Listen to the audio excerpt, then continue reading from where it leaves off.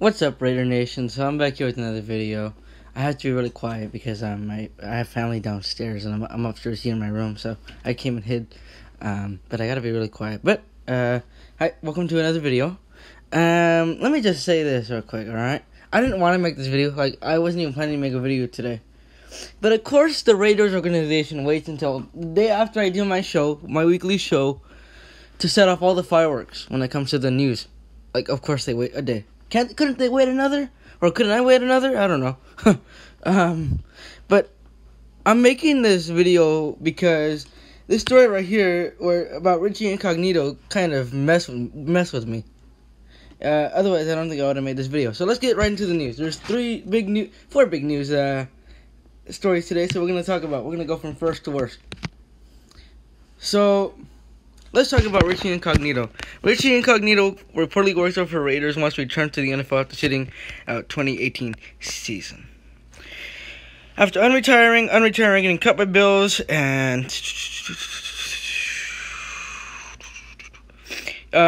Mike Garafolo tweeted, "Here's an interesting one. The Raiders are working out free agent guard Richie Incognito today. Sources say Incognito didn't play last year after he was unretired, was cut by Bills.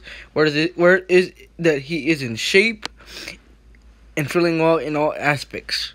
Wants to play again." 35. Okay, I got a lot of issues with this. Why? Well, let's talk about Richie Incognito's history when it comes into legal troubles. Like, this is disgusting. Like, what is John Gruden doing? This disgusts me. This is one of the most disgusting moves we've made since the Khalil Mack deal. Honestly. We haven't signed him, but this is so disgusting to even bring him into our building and our vibes. And why I say our vibes is, well, because the Raiders want to build something healthy. They want to build something where all the whole team's together. They want to build something that, where real men are out there playing for a playoff spot. But they're out here bringing in Richie Incognito, who has a lot of criminal history. Just for starters, 2013, the Jonathan Martin incident. He was bullying Jonathan Martin, who they were both on the Dolphins at that time. This was his second year in the league. But him and Jonathan Martin started an altercation after after Martin didn't pay Incognito money for allowing him to use it for some party. And it got to the point where he started calling him and another teammate started calling Jonathan Martin names, and they threatened him, his family. They even called him with a threat voicemail, saying that they slept with his girlfriend. So, for one, who wants those vibes on the Raiders? We've had way too many of those vibes throughout the past few years. For instance, we dealt with the Michael Crabtree vibes. For instance, we dealt with the Bruce Irvin vibes. For instance, we dealt with the Amari Cooper vibes, although I don't think there were any. For instance, we definitely dealt with the Donald Penn crap. For even worse, it says Marquette King. And yes, I'm triggered to a T. How are you gonna say you want to build something, something fair, something, better, something healthy, when you're gonna bring in Richie Incognito, who, on top of all that situation that it just announced, this one was the worst one.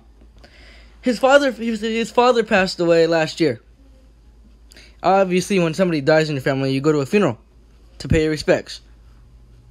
Okay, so Richie Incognito, whether he has ADHD or not, as it's been rumored, or bipolar disorder, depression, whatever the crap that is, whatever the crap it may be, Richie Incognito went to his father's funeral and got into a fight with somebody who was there disrespecting his father's work in life. And Richie Incognito decided to take it upon himself to go get a gun out of his car and start threatening to shoot people at the funeral because somebody wanted to touch his father's remains. They cremated him. Are you really going to go and attempt to shoot somebody at such a moot point in your life? Such a moot celebration? Such a, remorseful dark celebration. So anyways, he ended up getting arrested and ended up in the insane asylum. That's the type of player that the Raiders want to bring in. And I know that he's a solid player. Like, he's got good skills. He's definitely better than what we have. But, like, this is disgusting. This is chilly disgusting. I'm disgusted by this. And John Gruden, how dare you? How dare you do that? How dare you? I'm going to be triggered if you sign him. At that price, I would have kept Coleccio Assembly. We don't need that kind of drama back in the locker room. We saw it in 2018, especially 2017. 2017, it all fell apart, thanks to Jack Del Taco. But, like, oh my God. This is the worst thing the Raiders could do. I'm disgusted. And then they say that, they both have mutual interest and a deal can get done by tomorrow or even tonight. Like, what the fuck? You don't bring in that type of person. Like, that's disgusting. Plus, the NFL has not only fined him, but suspended him, and they got into the situation where he was threatening Jonathan Martin back in 2013. Like, really? It's gonna be just like that, what's his name? That center that the Raiders had playing in the Super Bowl in 2002, and then he went AWOL after partying in San Diego, right? Wasn't that the story? God, I can't remember his name. I think it was Barrett Robbins. Yeah, Barrett Robbins, the center back in 2002. That's going to be the same exact situation we're going to have now. Like, bro. Gruden. Disgusting. Like, could you imagine how many heads that's going to turn? Could you imagine that, like, he could get into a fight with Derek Carr for all we know, and that'll be it. And now Derek Carr doesn't have Donald Penn to stand up for anymore, or Lee Smith. So, anyway, I hope that doesn't happen, but I'm just telling you guys this story. Next story, as you guys can see here, the Raiders traded Eddie Pinheiro. Now, shout out to the guy who was watching my stream yesterday by the name of, I remember his name started with ES. I don't remember the other part of his name. But shout out to you. You know who you are if you're watching this video. ES, as we're going to call him, said yesterday in my live stream that he did not want Eddie Pinheiro to be cut. He thought the Raiders needed Eddie Pinheiro, and he thought they should have started him over Daniel Carlson. At the time when the Raiders brought him in, I was hyped. Because this kid, man, can be, like I said, not only better, but just as good as Daniel Carlson can be, or will be. Anyways, and I also said at one point that he wasn't given a fair chance due to the fact that Carlson took over right after Pinheiro injured his groin. Like, so, I said that I didn't think that Eddie Pinheiro had a fighting chance due to the circumstances with the kicker situation. I mean, it was already determined that Daniel Carlson was going to be the man, regardless of what happened with Eddie Pinheiro or even Drew Kaiser, if that's what you want to call it. But the Raiders traded him. The Raiders did trade him. They traded him. Oh yeah, Bears fans and Bears organization, dear Chicago Bears front office, we would appreciate as Raider fans if you guys gave the Raiders a gift of appreciation for the last few months. We would appreciate if you guys would spoil us at least one time. And why I say that is, well, because they've done so many deals with the Bears and given the Bears so many treats. A la Khalil Mack, Eddie Pinheiro, yeah. But the Raiders traded Eddie Pinheiro for a conditional 7th round pick. Now, for those that don't know what a conditional 7th round pick is, it's basically where, like, the teams think of a situation where if the player's on a roster for a certain amount of time, that pick will be sent to the team that traded for the player. So pretty much, if Eddie Pinheiro's on the Bears roster, in the first 5 weeks of the regular season, the Raiders will get that 7th round pick. If not, then that 7th round pick will not go to anybody.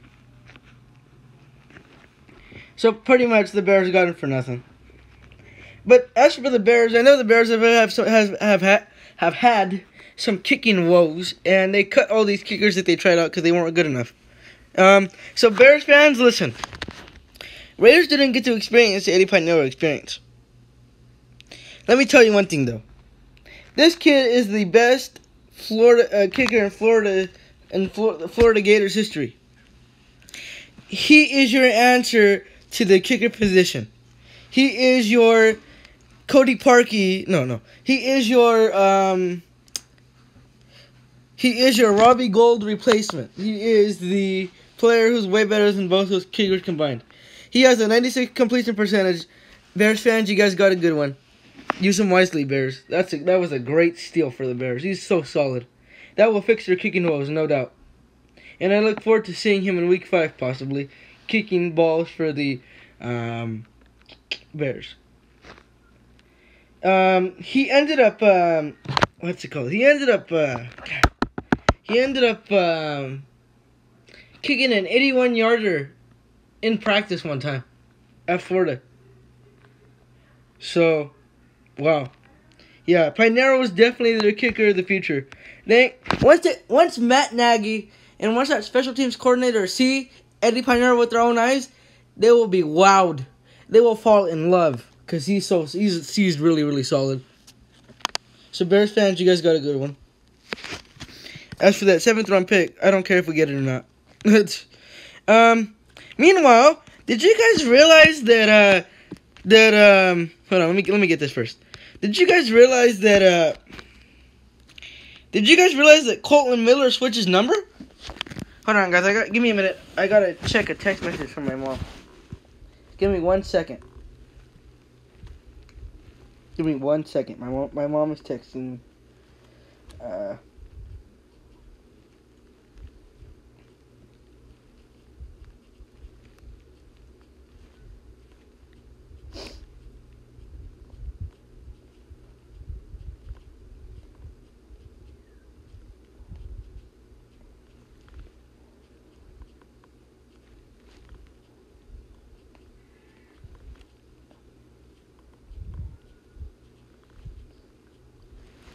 Alright, guys. So, okay, going back to the video. Did anybody realize that Colton Miller did something? Did anybody realize that, let me see, where's Colton Miller at? Jesus Christ, I already skipped him, didn't I? Did anybody realize that Colton Miller switched his number? Did anyone realize that Colton Miller went from 77 to number 74? I didn't even know that until Victor Furr tweeted it out. That Trent Brown and Colton Miller switched numbers. Trent Brown gets 77, and Colton Miller is now going to go from 77 to number 74. Did anybody realize that? Did anybody realize that Colton Miller switched his number? Man, that was a sneaky good change. I didn't even realize that Colton Miller changed his number from number 77 to number 74. But there's something for y'all, Raider Nation. I didn't even realize it until now.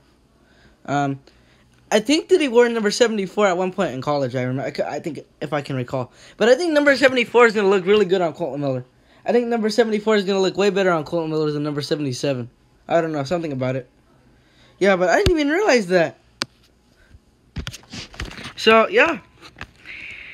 But Raider Nation, that's pretty much all I got for y'all today. I just wanted to come on here and rant about Richie Incognito. Hopefully you guys understand the point. The point is that the Raiders don't need to have him because he at one point went to his father's funeral and tried to shoot somebody who touched his father's remains. So, Ronald Ollie, star from Land Chance, you also signed with the Raiders. So there's something for you. So yeah, this is me too. Yeah, Raider Nation, I'll see you guys later. And as always, go